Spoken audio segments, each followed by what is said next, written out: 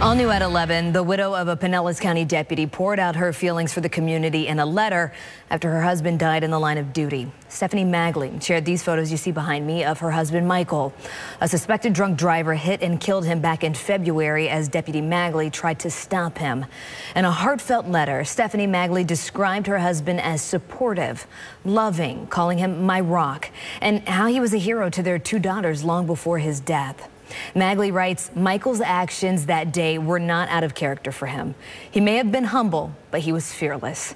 She hopes as their daughters grow up, the community will continue to tell them stories about their dad's heroism and kindness. We've shared her full letter if you'd like to read it on abcactionnews.com.